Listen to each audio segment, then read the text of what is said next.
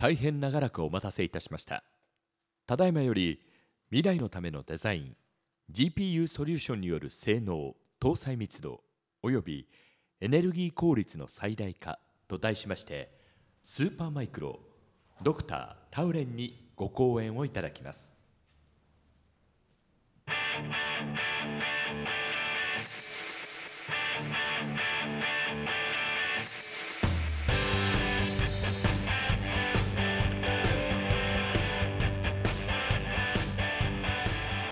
Hello. Welcome to Supermicro section. Today we're going to talk about how we design a GPU optimized system for today's solution and also for the future.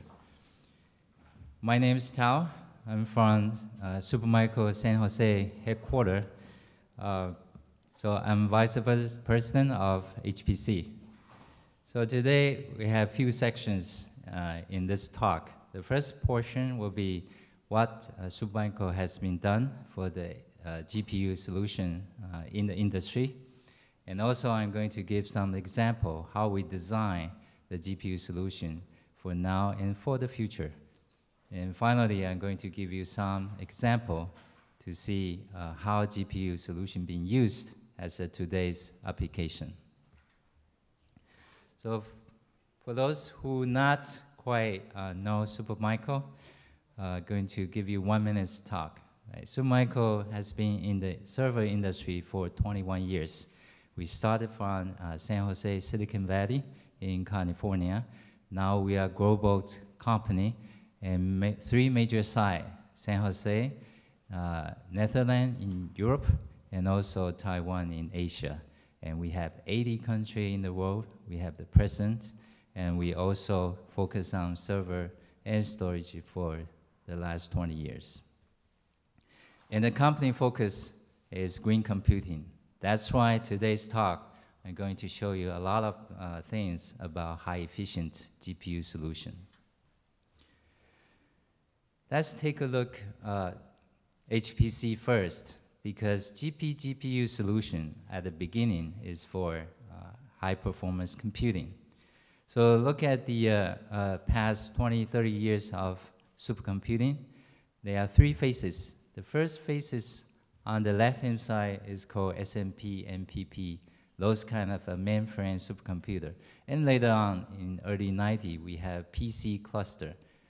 Now we are entering the third phase, which is optimized PC cluster for supercomputer.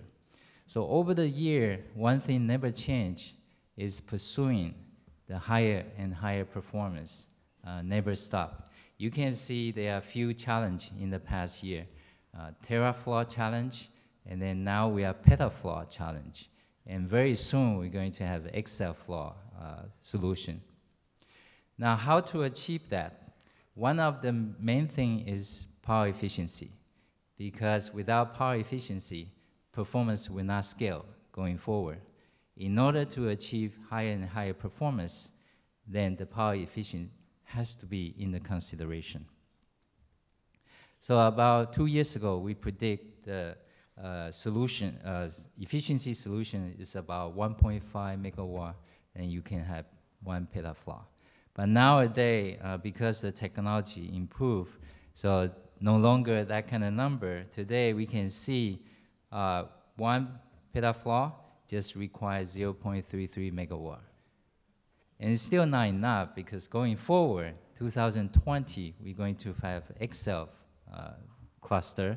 And at that time, the efficiency has to be more than 100 times than today. So we'll be able to achieve the performance scalability. Okay. Just one quick market status.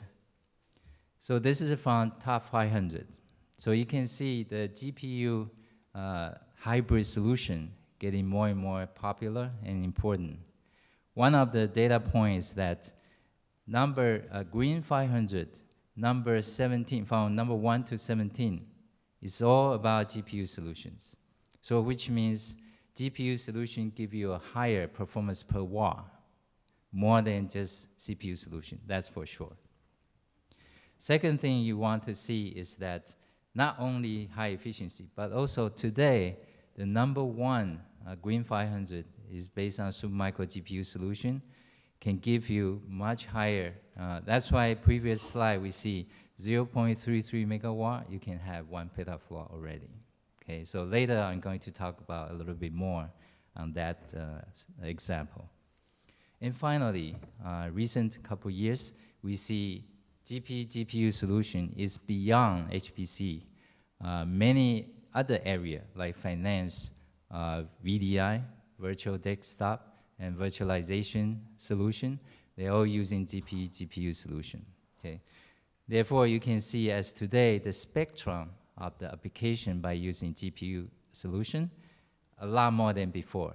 That's why the adoption of GPU solution is no longer only HPC people, but also in the enterprise, in the whole industry. Okay? For example, entertainment. You had to use GPU power to do the movie rendering. I remember Pixar, the animation movie. It take about 6 months to animate just 2 hours movie. Now with the GPU, they can accelerate, maybe just a couple weeks, they can have the movie started. Okay. Now for Supermicro, we've been doing GPU solutions since day one with NVIDIA. I remember 2008, we have the very first GPU solution. That one was a separate from the CPU box. So you can have a GPU boxes and with the cable connect to the CPU server. So obviously that wasn't very efficient because on the server side, you don't know what's happening in the GPU solution or GPU status. So in 2009, we worked with NVIDIA to come out the very first one, integrated GPU server. So GPU will put it into the server, and then every control is based on the server. So over the year, we're talking about the density, more and more GPU put into the server, and we're talking about the efficiency, because every GPU power consumption is very high, everybody know.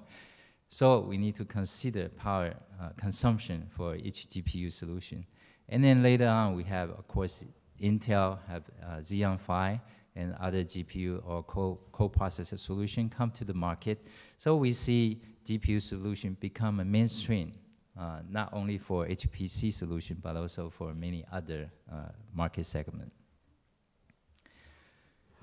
So with that, as I mentioned today, Supermicro has the most comprehensive GPU solution in the market.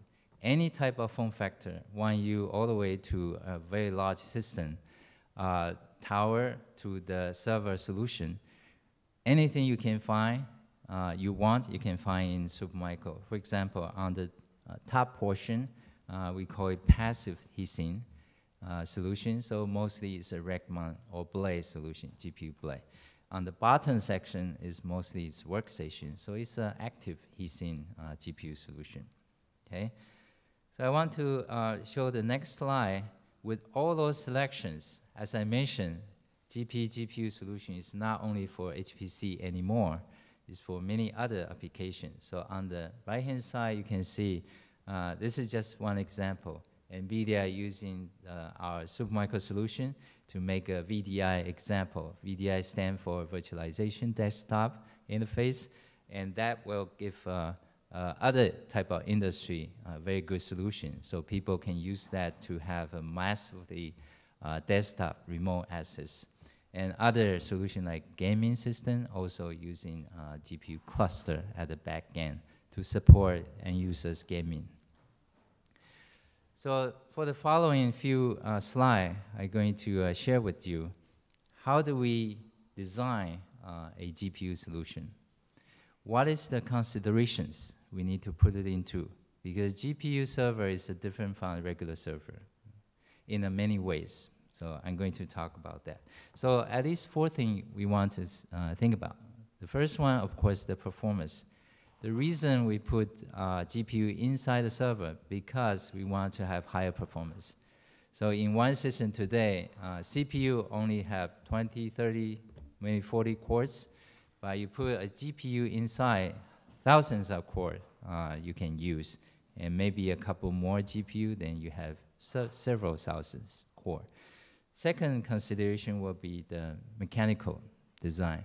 GPU today is very big, right? It's a full height, full length, double width, so it's very heavy, and the mechanical design has to be able to support that. Thermal, of course, is a very major design consideration. GPU consumes so much power, so therefore the thermal become very challenging. The last one is power supply. One GPU can have 200, 300 watts, very easy, a lot more than CPU. So the power supply need to be considered also. Okay, let's look at it one by one. So first of all, design for performance. This is just one example. So in today's system, a GPU required by 16 PCIe lanes. Right? Intel, for example, Ivy Bridge, you have 40 lanes, 2 CPU, 80 lanes, and how to utilize those PCIe resource for GPU is one very important thing. So you can see this example is using 1U solution. Supermicro have 4 GPU in 1U, and 2 GPU on the left-hand side CPU, CPU 1, and on the right-hand side, 2 GPUs on the GPU 2. Right. So what's the difference? Many examples have different characteristics. Some of the application, they wanted to have GPU on the same CPU, so they can have better communication.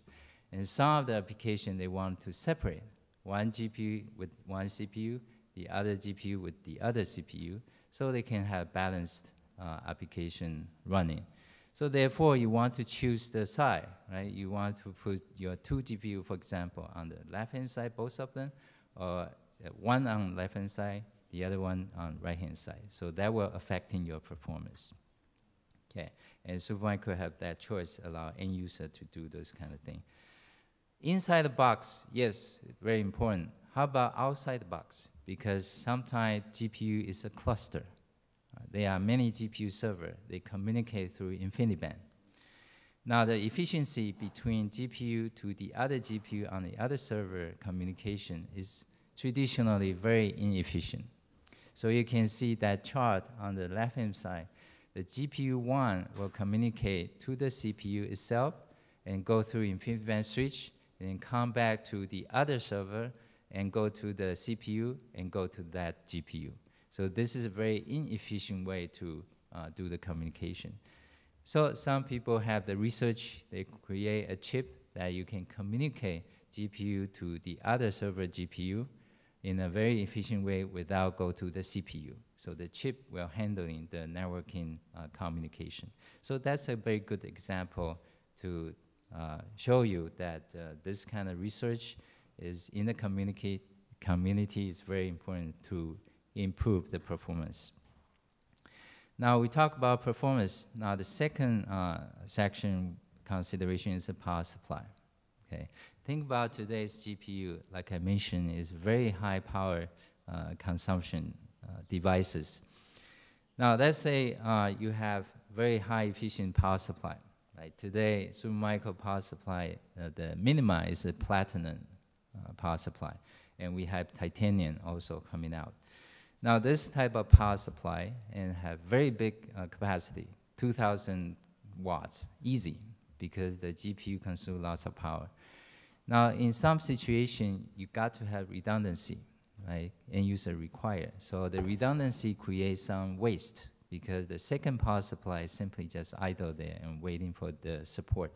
So in that case, some people just wanted to have battery backup, just in case there's a power shortage, the battery can support the system for a couple of minutes.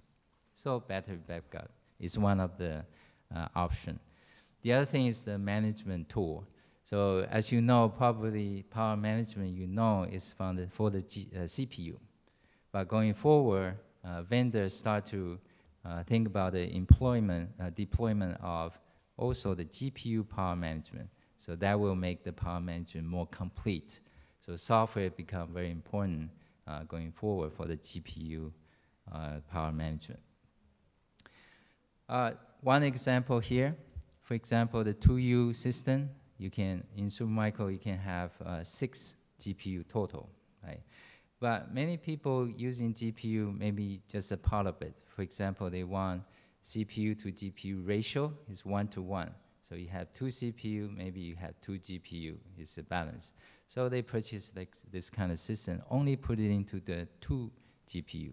So therefore, when we design the power, of course, we need to consider the maximum power, which is supporting the 6 GPU. But sometimes people don't populate 6 GPU, then it becomes a waste. So we wanted to have flexible choices for people. If you know you only want to use 1 GPU or 2 GPU, then the power supply can be capacity smaller. Then we'll save some money and also make it more efficient. So therefore, in Supermicro, we believe it's more configurable power supply. So in all those on the screen is a GPU solution. And usually you have 2 power supply, maybe 3 and 4 power supply. And all those power supply is supporting each other as a redundancy. And you can choose what kind of power capacity that you want. For example, we have 240 watts all the way to 2,000 watts. Depends on your configuration and application. So that's a very important feature for end user. Now, besides the power, thermal is another consideration. In thermal, of course, traditionally, we using airflow. So there are fans inside the system to cool down the CPU memory. Now we have to cool down the GPU also. Right? So in that situation, there will be more consideration when you design the system cooling. Now, for example, on this one, you see there's a 1U GPU solution, 2U GPU solution, and all of them have multiple locations for your GPU. Now, sometimes, as I mentioned, you put only 2 GPU, 3 GPU, different. So the hotspot in the server will be different also. So maybe we should give a different airflow to different area in order to balancely cool down the entire system. So therefore, if customer choose just one side of the hotspot, maybe that side should have a stronger fan. The other side maybe just weaker or no fan. So it's fine. So those kind of flexibility is very important also. It's called configurable cooling. So the cooling I just mentioned, that was traditional airflow cooling. Now today we see more and more people are comfortable with the water cooling. In the past, people kind of concerned and afraid about the water getting into your system. Now people are more comfortable because of the technology improvement. So this example is Supermicro work with partner.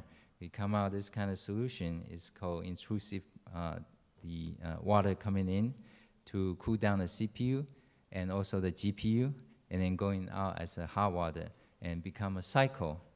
And the cycle will go up to the rack, and rack have some cooling fan, blow down the temperature, and the water going back to the system. So that become a very self-contained cycle. And without chiller, so it's very efficient that way. So you can imagine each system have 2 pipes. One is water going in, the other pipe is water going out. So just like the power in the rack, so each one of them have on the side is a pipe in and out. So this one has been deployed in some cases, some HPC cases also, and become very successful. And they have the showcase in supercomputing show. You can imagine in a supercomputer running in a show, it must be very noisy. But in this system, it's very quiet because it's just water in and out. Fan speed is very low. Just cool down the memory portion. That's it. Okay. So that was the water cooling. Now, another extreme cases is people say, okay, water cooling, why not just cool down the entire system and make it submerge into the oil? So in that case, there's no fan, no heating required, so entire system is submerged into the system. Now, at the beginning, that was 3 years ago, I remember, we have a large customer, they doing this kind of system, and then they pretty worried, right? So entire system is submerged into the oil. We do some experiment, do some testing, and finally they feel comfortable. So they start to deploy. over time, 3 years, already 40 tank, thousands of server submerged into the oil. And surprisingly, the RMA rate is almost 0 because you put it into lots of parts you don't need, fans, those kind of things, no hard drive, using SSD, things like that. So the RMA almost 0. So that's very good news also. And the efficiency very high. PUE is under 1.5. Now, another proof point of this type of solution is in Tokyo Institute of Technology. If you remember last year, November, GRID 500 #1 is that kind of solution. So they have one tank and submerged with Supermicro 1U GPU solution, and entire cooling system gone, no need, because they put outside the parking lot, and then the oil just floating and system running just fine. And that one give you #1 in the GRID 500, and that is 4.5 gigaflop per watt. So you can imagine how efficient this system will be.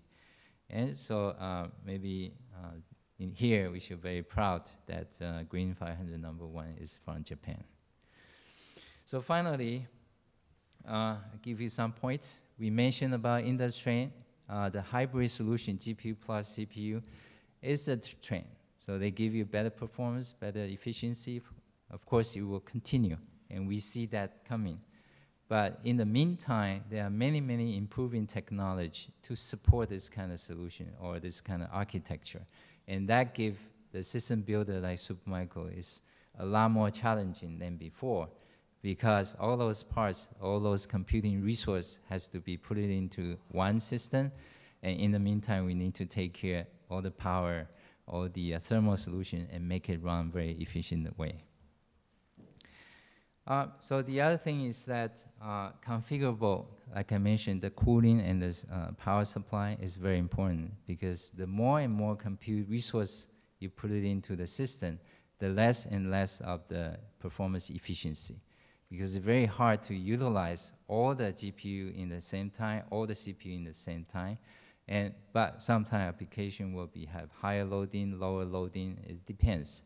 So your configuration might be prefixed, and using the configurable power and cooling for that fixed solution, maybe that will be the most optimized. So we give people that kind of flexibility. And then the design is required for GPU application. So sometimes we have to application optimize, whether it's about HPC solution, for enterprise solution, it's a different type of application characteristic. Then we need to design for that particular vertical. That will be the most efficient way also. Finally, Supermicro has so many choices, and that was the reason we wanted to give people choices. Because today, if you're using cookie cutter solution, you take it, use it or not, it's there. So it's not fair to end user. So that's why we believe that application optimized for your solution is the best solution. So that's why we have so many choices for our customer. So with that, I think I conclude 25 minutes just in time. Do we have time to have some question? I think we have 2 minutes, 1 minute. Done? Well, thank you very much for coming, and hopefully it's very helpful to you. If you have any question, I'm going to be here for a while, and I have an email address. Just straightforward, send it to me. I will answer to you. Thank you. 以上をもちまして本セッションを終了とさせていただきます。